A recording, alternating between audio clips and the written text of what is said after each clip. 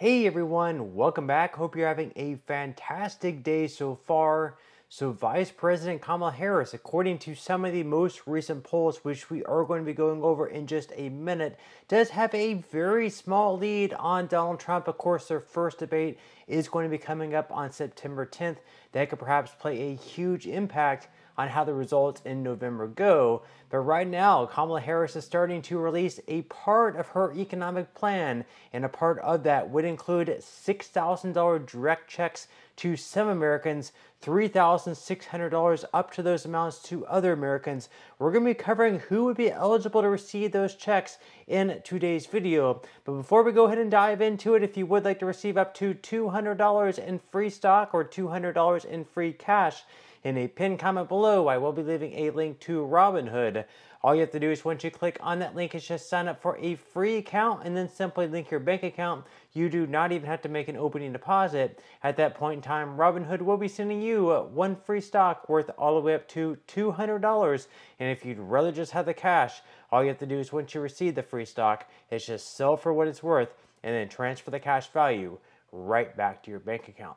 Okay, so diving right into our lead story of today's video, and of course, once again, Vice President Kamala Harris has recently surpassed Trump in some polls out there. Of course, it's really going to come down to a few swing states, so we're talking like Nevada, Arizona, Pennsylvania, Michigan, Wisconsin, Georgia, whoever is able to win the majority of those states. Specifically, Pennsylvania. Pennsylvania is going to be a huge state, and there are a lot of different experts out there saying that whoever wins Pennsylvania is more than likely going to be the next president of the United States. We're going to be covering some recent polling here, and as far as the general election goes, we see numerous polls. We have CBS News, Harris by 3. Rasmussen Reports, of course, is the best one for Trump, with Trump up by 4 in that one. But then we have ABC News, Harris up by 4. Emerson, Harris up by 4. Morning Consult, Harris up by 3. So there's a lot of blue there, and these polls are really favorable towards Harris. And you might come out and say, well, maybe they're biased because CBS, ABC, and all these different polling companies could be biased towards the Democrats. But then if we look back at polling where it was Trump versus Biden, Trump was winning the majority of these polls. Even the polls with CNN, even the polls with ABC, Trump was winning. But now these same polls have Kamala Harris winning. So this really isn't the best news for Trump. And then we look at some of the battleground states like Pennsylvania, for example. On average, Trump does lead Pennsylvania by 0.1 points. Rasmussen Reports has Trump by 1. Emerson has Trump by 1.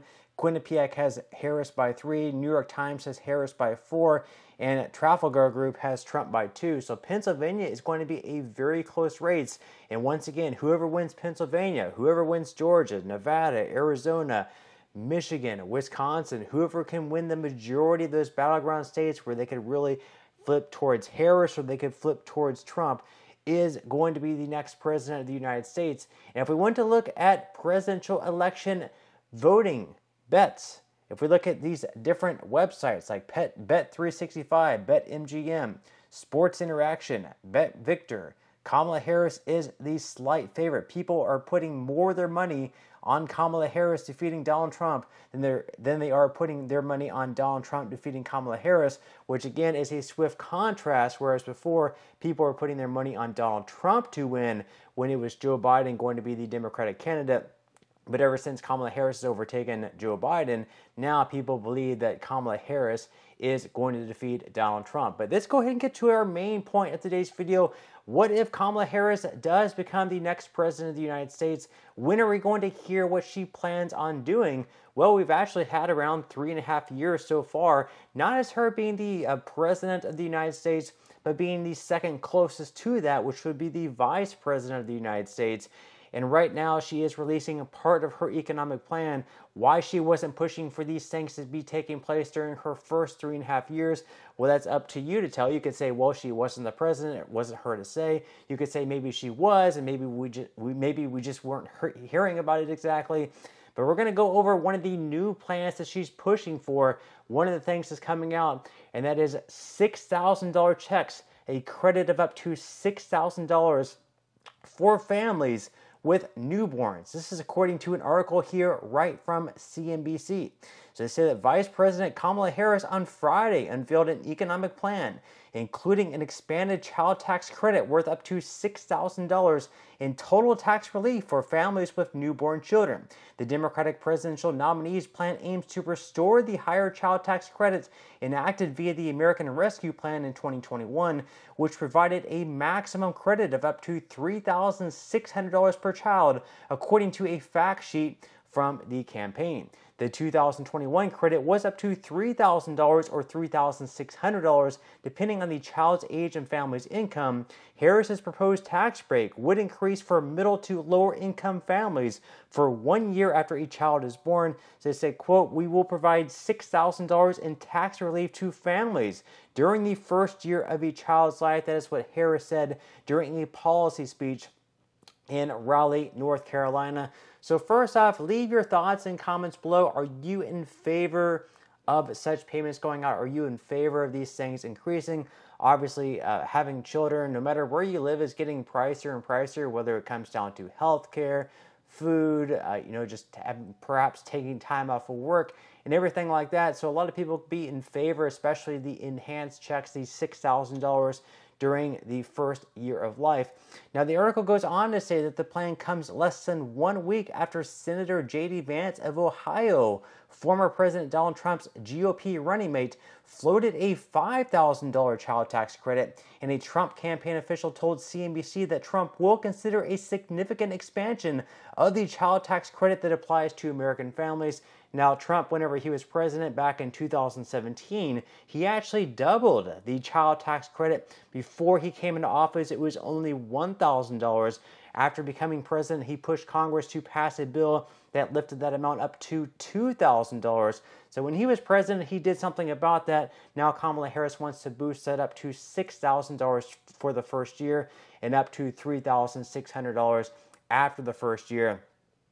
Now, as far as future child tax credit expiration goes, without action from Congress, the maximum child tax credit will drop from $2,000 to $1,000 once Trump's 2017 tax cuts expire after 2025. That was just what I was talking about. And the American Rescue Plan temporarily increased the maximum child tax credit from $2,000 to either $3,000 or $3,600, depending on the child's age.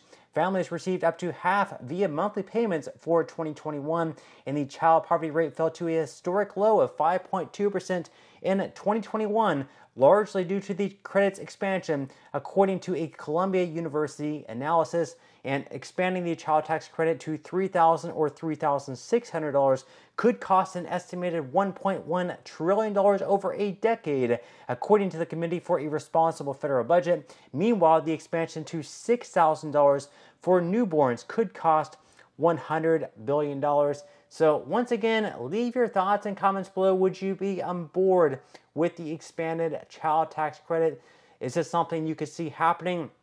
Well, interestingly enough, this seems something that could possibly be bipartisan, because actually over the past few years, we've had some other Republicans come out, some Senate Republicans. We've had Marco Rubio, he is a senator in Florida, and then we had Mitt Romney, he's also a senator. He's been pushing for increased child tax credit payments. Now, where Republicans and Democrats differ on this issue is that Republicans believe that you need to be earning a certain amount of income, that you need to be working in order to receive these payments, whereas Democrats believe that even the poorest of families should also be receiving these credits. So someone, for example, that maybe earns like $100,000 per year is already paying, thousands of dollars of taxes into the federal government. So then they're just paying less taxes by getting that money back. Whereas if someone is making like right around the poverty line, more than likely they're not really paying any taxes after all their deductions. So therefore they're kind of taking more from the federal government than what they're paying in. But Democrats are saying like, hey, these are the people that really need these payments the most.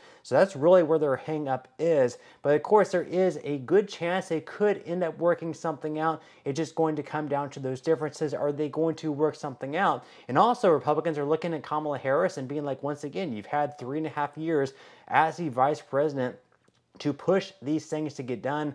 Trump, of course, came out with the no tax on tips, and then Kamala Harris kind of copied him. And once again, she's had 3.5 years to implement some of these policies. So why not do it now? Why are you saying vote for me and then I'll do it? Why aren't you just doing it now? You still have like another few months before the November elections. If you really want to prove that you're serious about these issues and these policies, why not push Congress and be out there pushing Congress to get these things done? Prove that it's not just political. Those are just my thoughts anyways. But once again, leave your thoughts in comments below. We'd definitely love to read them. But that's all we have for today's video. Certainly hope that you enjoyed and found value out of it. And I will see you in the next one.